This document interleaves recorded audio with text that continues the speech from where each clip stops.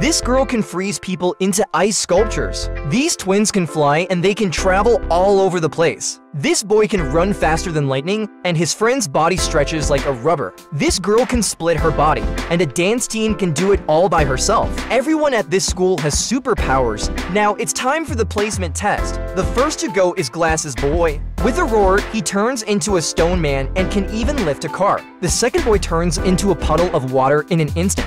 The next one can change into 6 hands, a ball, other people's shapes, even a mouse. And this boy can't do anything, but the teacher doesn't believe it, because his parents are superheroes and they're the ones who keep the peace in the world. The teacher thinks he's strong like his father, so he calls for a car, but the boy is almost crushed. The teacher thinks he can fly through the air like his mother, so he activates a spring and the boy is sent flying. Now the teacher is completely convinced